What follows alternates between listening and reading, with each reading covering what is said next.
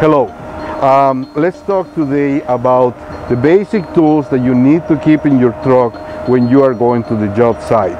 If you have a leak or any minor problem and you can fix it when you are in the job site, you will need to have at least a set of ranges in metric sizes from 10 to 32. This will cover pretty much everything you need to do for an emergency bypass, an emergency repair in your pump. Like we have said before, sensing valves is an integral part of our pumps. It's a wear part that worn out. It's good to have a spare one. To check your pressures, if you need to call us, one of the things we ask you is how much pressure you have in different circuits. You have a gauge for your main pressure. You have a gauge for your accumulator pressure. You have different gauges, but if you need a specific circuits, usually with the new pumps, we include, and you should have it too, a gauge that allows you to read the pressures in the system.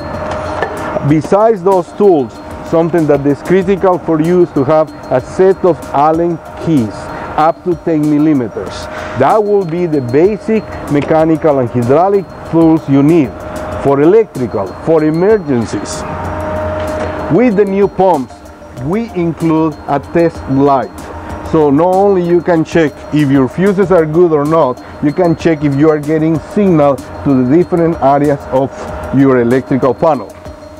With the new pumps, for safety, for emergencies, we include 3 of what we call ice cube relays. Every single one of those relays in the panel for your other signals are exactly the same one, ice cube relays. If one of those fail, you can change for any one of those.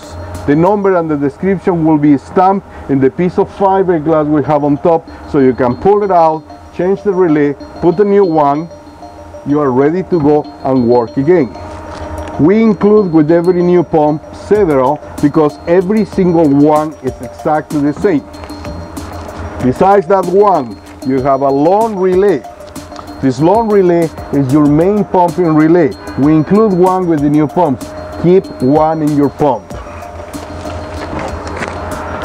Vibrator, main power signals, 1, 2. We have 3 different relays over here, so we use a standard relay, short base, different than the main pump, and this will cover any of the 3 ones you have in here.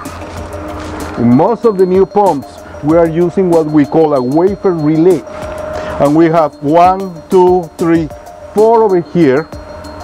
Depending on the system you have, we will have something for your auxiliary lights and for the horn too. So you have 4 over here. It's possible that you have 2 more depending on the model of your pump, and we have 2 spares. Keep at least 1 in the pump. Of course, obviously, all your fuses. In all of our new systems, when a fuse burns, the light will come up.